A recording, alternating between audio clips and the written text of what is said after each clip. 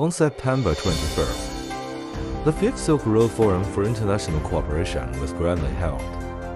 As an outstanding enterprise in the industry, Eastbart Group was invited to participate in this grand event. Bai Han, the chairman of Eastbart, and Zhou Shenye, the vice president, attended. Before the opening ceremony, the product booth of Eastbart attracted much attention. On the booth, all kinds of star products of Eastbart were neatly displayed, attracting the attention of many participants who were full of praise for Eastbart's products. Merchants from various countries stopped at the booth, one after another, and showed a strong interest in Eastbart's products. They had in-depth exchanges with the staff of Eastbart to understand the characteristics and advantages of the products.